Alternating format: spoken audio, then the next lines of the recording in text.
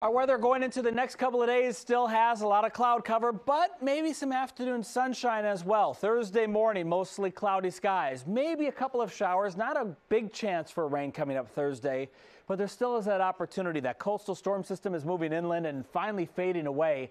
As it does, it could toss a little bit of rainfall down during the middle of the day. Thursday afternoon, partly cloudy skies. Friday morning, we're looking at a cloudy start to the day, and then Friday afternoon, the clouds may break apart, and we could look at another gorgeous afternoon by the end of Friday.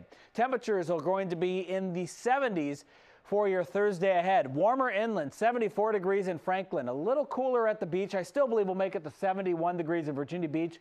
Right at the ocean front, might be stuck in the 60s. But we're looking at a decent day for our Thursday with just a little rain as we kick off the month of June. As we go into the extended forecast, temperatures are going to be in the 70s for the weekend.